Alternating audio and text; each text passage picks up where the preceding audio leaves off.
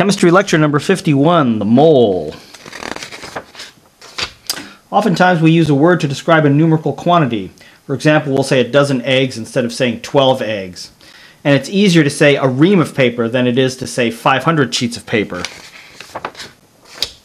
Likewise, in chemistry, we use the mole to represent a specific number. In the same way that the word dozen means 12 and the word ream means 500, the word mole, sometimes shortened to MOL, represents the number 6.02 times 10 to the 23rd. So 1 mole is this number, 6.02 times 10 to the 23rd. And it's used to describe representative particles. And what are representative particles? A representative particle is either an atom, molecule, or formula unit of an ionic compound. So helium, well, that's an atom. H2O, that's a molecule. NaCl, that's an ionic compound, and we refer to this as a formula unit. So moles are used to describe the number of atoms, molecules, or formula units we have. Now, where did this number, 6.02 times 10 to the 23rd, come from? Well, it was defined as the number of atoms in 12 grams of carbon-12.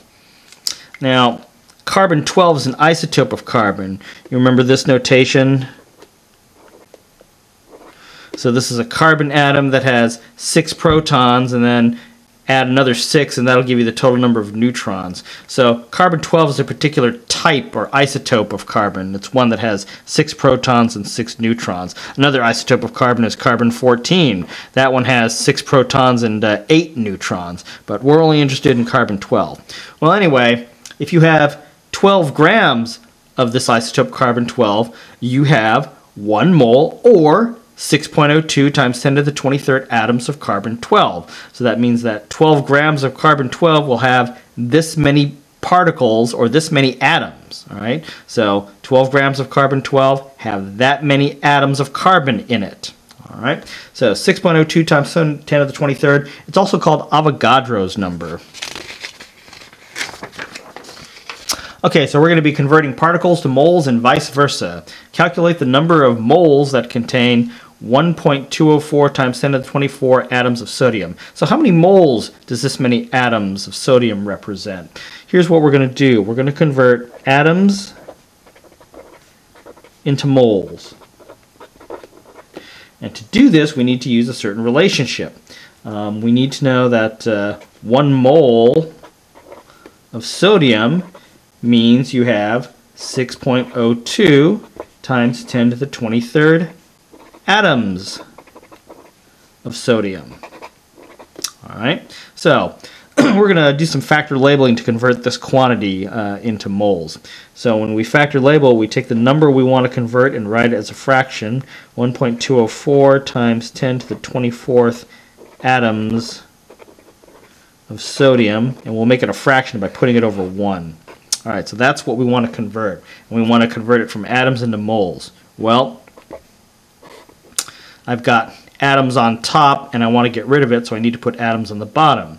We'll put 6.02 times 10 to the 23rd atoms on the bottom and 1 mole on top. So 6.02 times 10 to the 23rd atoms of sodium, and then a mole of sodium on top.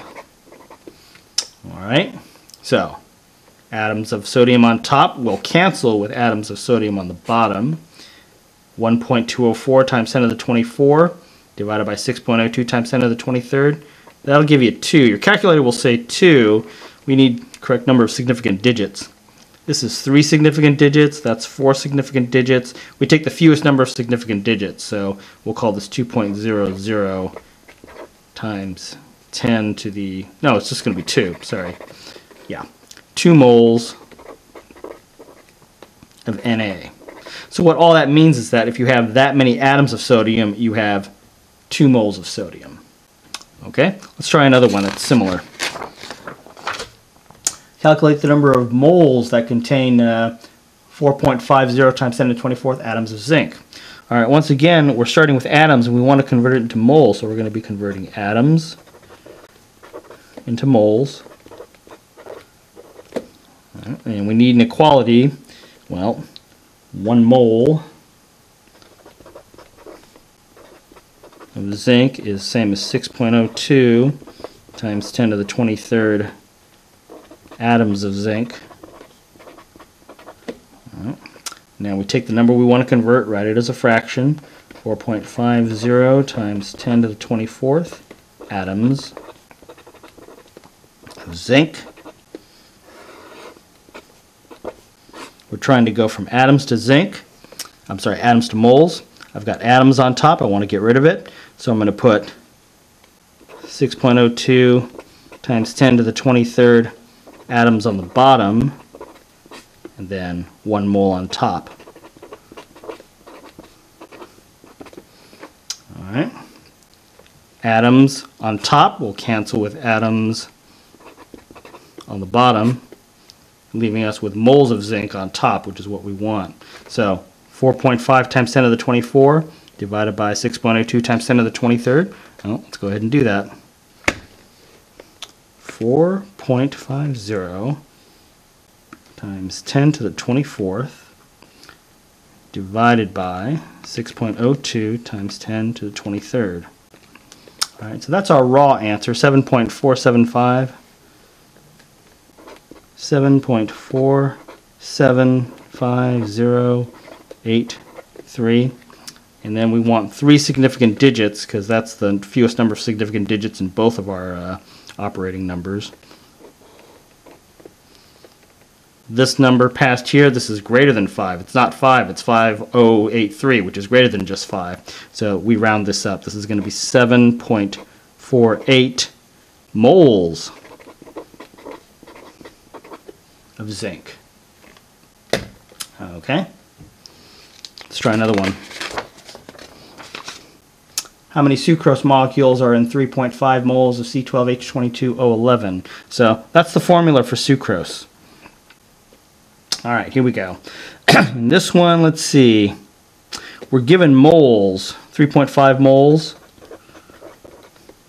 and they're asking for how many molecules. So we're going to convert moles into molecules.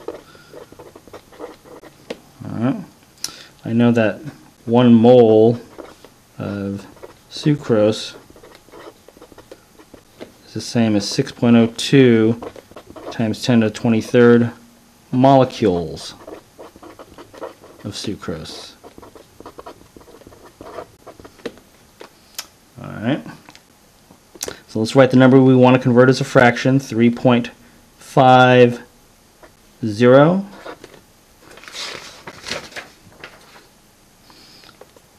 moles C12H22O11. Put it over 1, write it as a fraction. All right, we want to go from moles to molecules. I have moles of sucrose on top. I want to get rid of it, so I need moles of sucrose on the bottom. So I'm going to write 1 mole of sucrose on the bottom and that many molecules of sucrose on top. So 1 mole C12H22O11 is the same as 6.02 times 10 to the 23rd molecules C12H22O11. Alright, we've got moles of sucrose on top, moles of sucrose on the bottom, so those cancel. We're left with molecules of sucrose, which is what we want, our final answer. 3.50 times 6.02 times 10 to the 23rd. Let's see what we get. 3.50 times 6.02 times 10 to the 23rd. That's going to give me raw answer 2.107 times 10 to the 24th. We want to round this to 3 significant digits because we have 3 significant digits here and here. So that's 7, which is greater than 5, so it's going to be 2.11 times 10 to the 24th molecules C12H22O11. Alright, we can do one more. How many formula units of silver nitrate are in 3.25 moles of silver nitrate? Alright, let's see here. Again, we're going to go we're going to go from moles to formula units.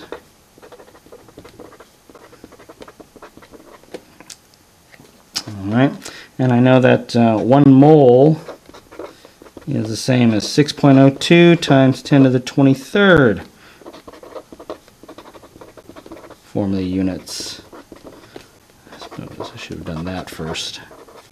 1 mole of AgNO3. Okay, so 3.25 moles of silver nitrate. That's the quantity we want to convert. Put that over 1. I've got moles of silver nitrate on top. I want to get rid of it. So I need to put moles of silver nitrate on the bottom. So I'm going to put this on the bottom. 1 mole of silver nitrate. And then on top, 1 mole of silver nitrate is the equivalent of 6.02 times 10 to the 23rd formula units.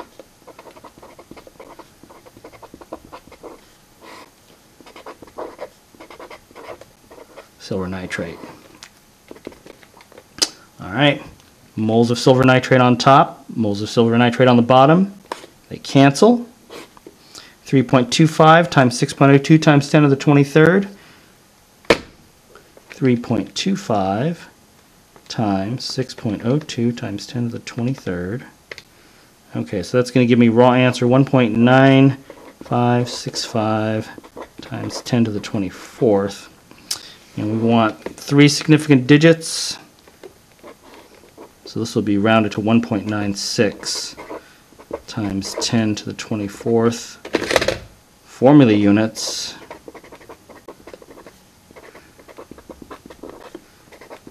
AgNO3. All right, lots of factor labeling in this section here.